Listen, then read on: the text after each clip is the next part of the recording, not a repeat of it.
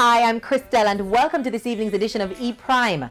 International recording artist Sean Paul is pushing the waves of Jamaican music with his newly released single and video For Body, which features ATL rap group Migos. The music video received 4 million views in 4 days and is now number 5 on the YouTube trending charts. Sean Paul, having recently concluded his European tour with stops in Paris, London, Amsterdam and Moscow, was recently on the set of his music video shoot with local dancehall act Alkaline for their newly released single Gallus Pro. The artist will embark on the second leg of his European tour starting May 27 in Oxford and making stops in the Netherlands, Germany, Italy and Spain. Sean is also scheduled to take the Reggae Sumfest stage in the second city, Montego Bay, on Saturday, July 22.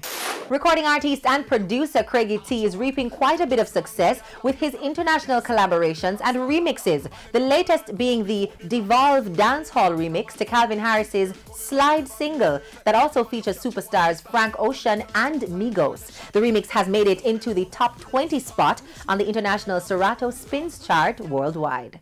Three-time Grammy Award-winning reggae legend Bunny Wailer has finally opened his museum. The media launch took place recently as part of his 70th birthday celebrations, and the Bunny Wailer Museum now mirrors his interpretation of his life and legacy and that of the Wailers group, heavily influenced by the Rastafari culture. The museum is located at 10 Darley Crescent, Washington Gardens, and will be open to the public on an official date to be announced in July. The museum is, however, available for private viewings, which can be arranged through the Wailers website.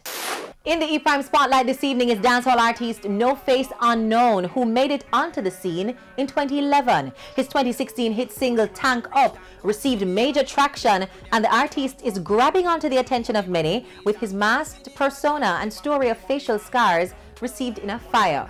Well, the singer is singing a new tune and shares the reason for his drastic move. After a while I got a little bit discouraged. You know, I get all of a style in the business and I came up with the idea.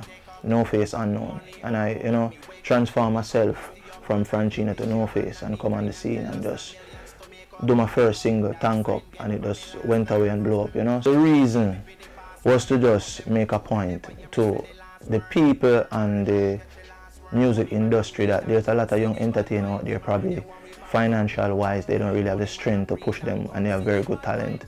So I was there in the midst. I was one of those youth that didn't have the funds to fund myself to push my career where I wanted to go.